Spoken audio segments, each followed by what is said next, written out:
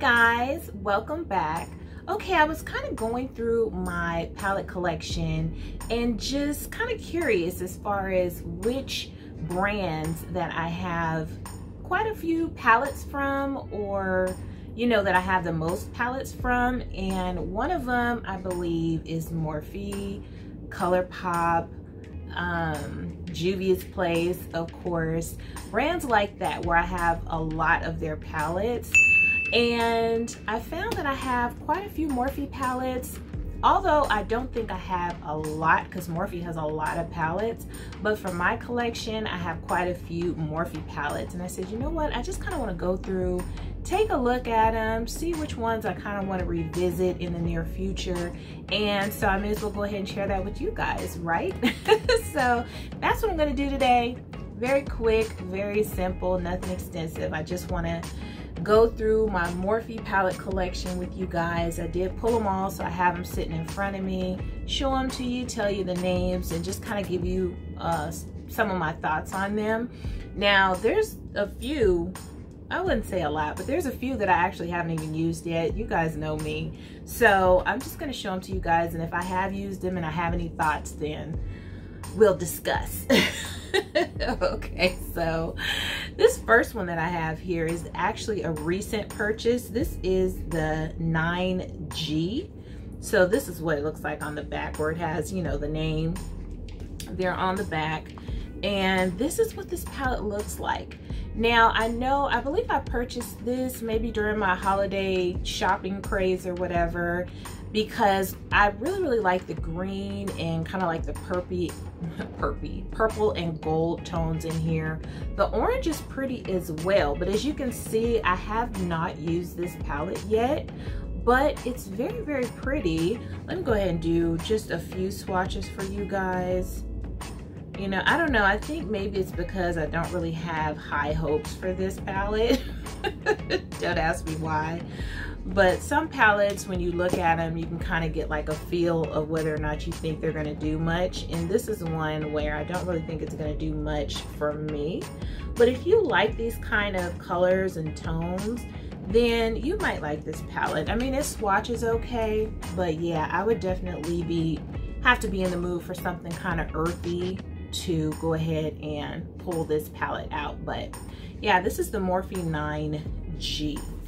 Now, another green themed palette that I have from Morphe is this 18B. This is one of their artistry palettes, and it's this size, and it is cardboard.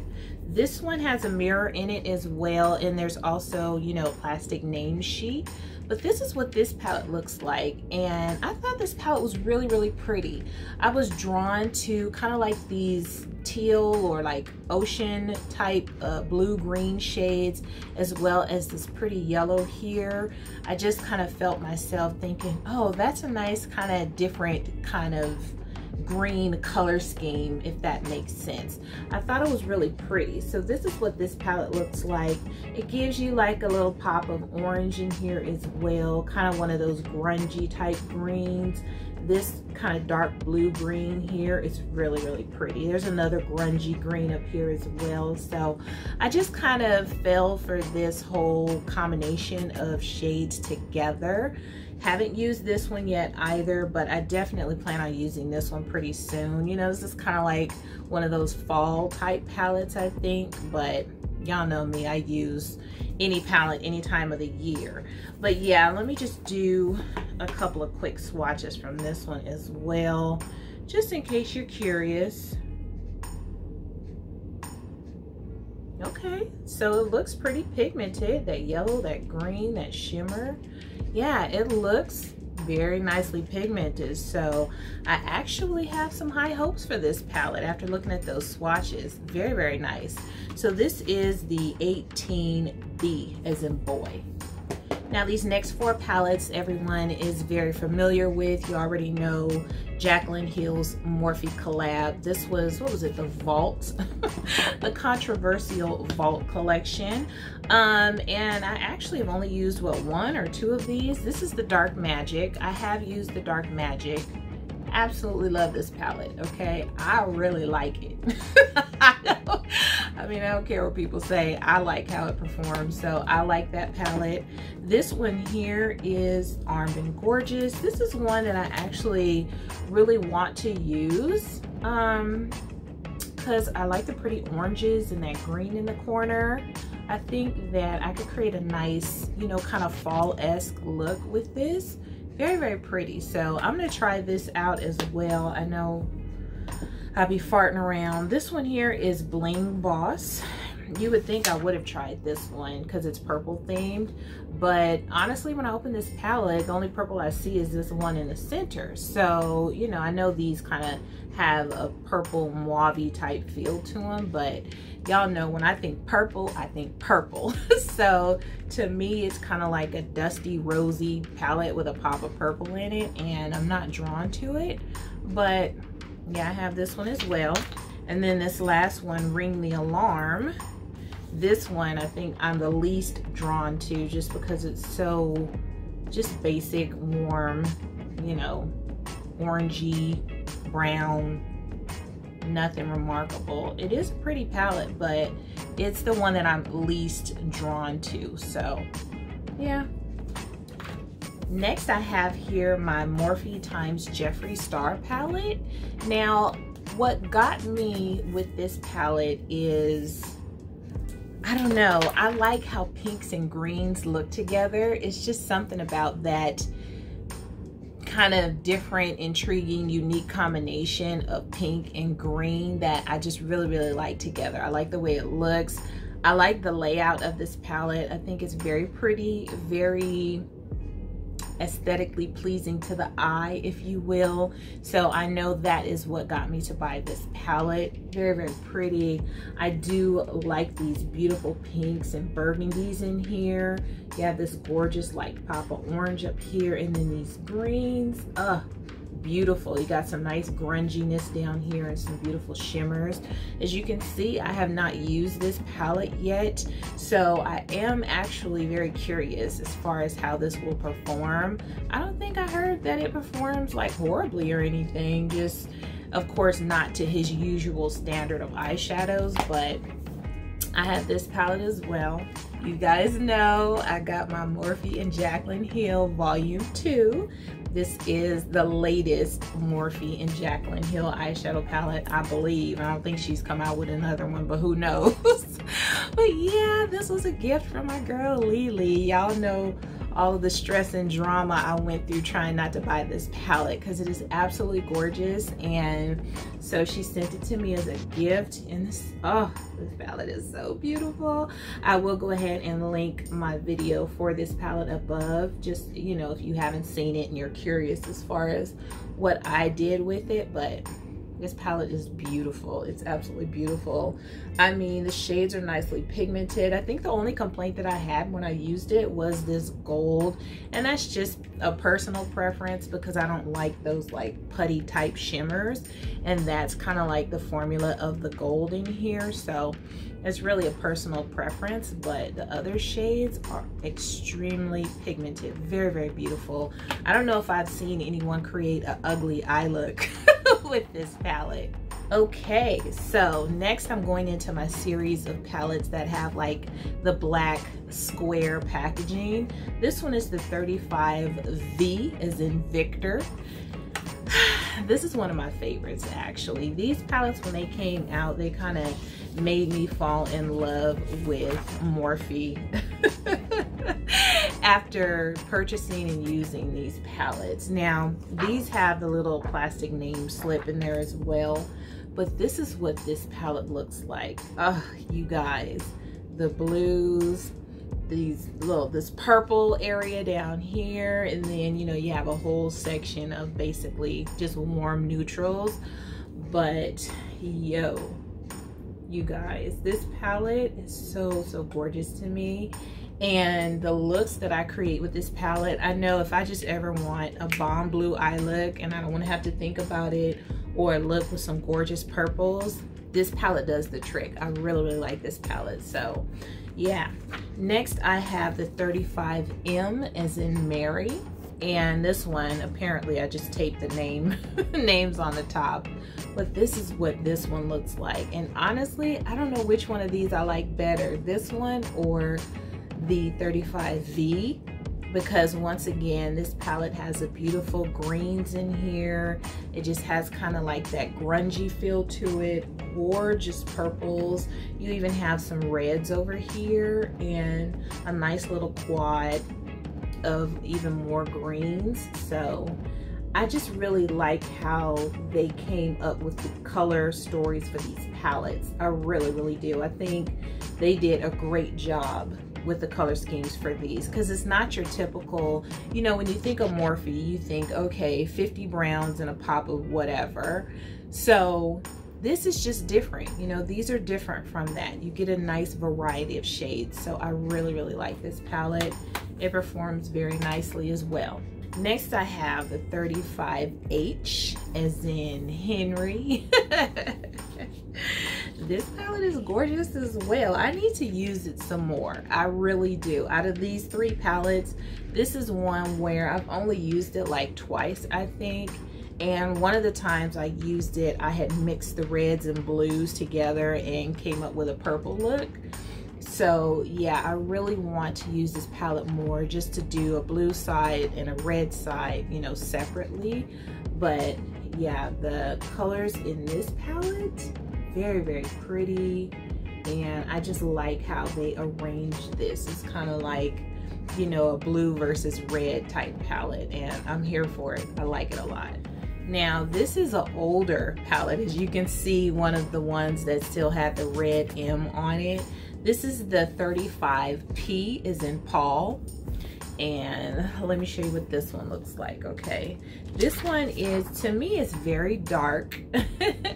It's a purple palette, as you can see, hence the P for 35P.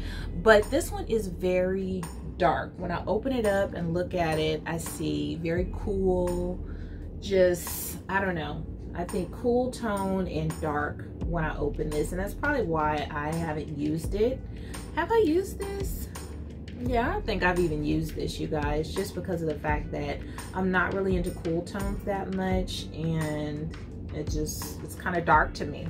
But it's very pretty. If you like this type of color scheme or whatever, it's very nice. I don't even know if they have this anymore, because like I said, it is in the older style packaging, and they've been coming out with so many different palettes lately that they might not even have this one anymore, but it's still very pretty. Next, I have here the 3502, and this one, of course, was the revamping, or, you know, the new version of their brown and red palette, and it has like a little bit more red in here than the first one. You know what, honestly, I don't know what I did with the first one, because I believe I did have it. Either I decluttered it or depotted it or gave it away or something, I don't know. But this is the 3502. This palette, just, it makes me feel warm and tingly looking at it. It's a lot of brown. It is a lot of brown. You know, a few pops of red, a few pops of orange in here. You know, nothing remarkable, but if you want to do an eye look that's brown and red or orange or smoky, this is the perfect palette for that. It is really, really pretty. That red is really bold and bright, absolutely gorgeous. I haven't swatched it in a while. Let me just swatch a couple of these for you guys. Try not to have the video too long with a million swatches, but let me just give you a few from this one. So those are some swatches from this palette. You know, just very, very warm, and I think it's really pretty. So yeah, if I ever want to do just a warm tone brown look, pop a red or smoky, this is an easy palette for me to pull. Oh my goodness, you guys, I was editing this video and completely forgot about a whole palette, okay? But when I saw the 3502, it reminded me of the 3503. I was like, isn't there another palette similar to that that has green in it? And sure enough, it's this palette, the 3503, Fierce by Nature, and this palette, I love the packaging on here. It has kind of like that fiery look to the packaging. Very, very gorgeous. But let me just show you this right quick so I could stick it in the video. But this is one of the Morphe palettes that has a lot of red. You still get your browns in here, some cool tones, some warm tones, but they put a pop of glitter in here, the orange glitter, also these pops of green, a light green shimmer, and like a neon type green here.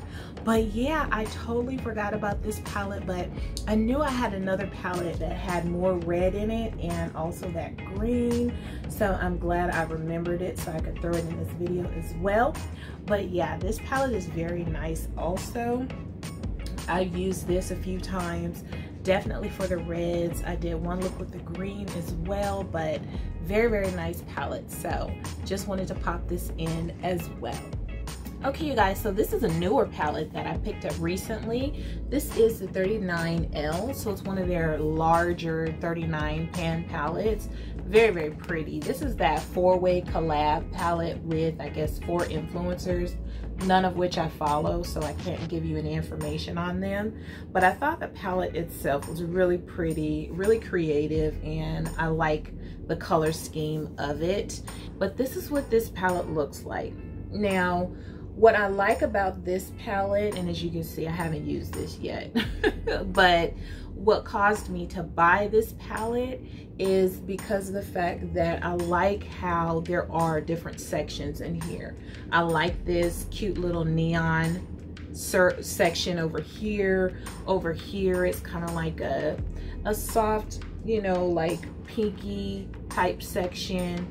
Over here, you have your bold red section, and then you have just your basic neutrals, but you also have like glitters in here. So it's kind of like one of those overall like well-rounded palettes for someone who likes to do different things all the time and wants to have it in one palette. So that's kind of the feel that I get from this palette.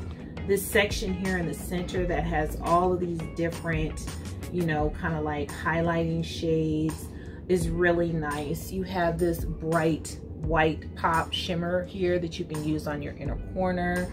Yeah, I just really like the diversity of this palette, I think. So along with that, as well as the packaging, I'm just really hoping that it's not a horrible palette when I go to use it, because, you know, I have high hopes for it. So anyways, this is the 39L. Now this palette here actually used to be my favorite palette when I purchased it. This was a lot of palette purchases ago, so I have since then acquired a new favorite palette. But this used to be my favorite palette because I just fell in love with it when I saw the color scheme. This is the 39A Dare to Create.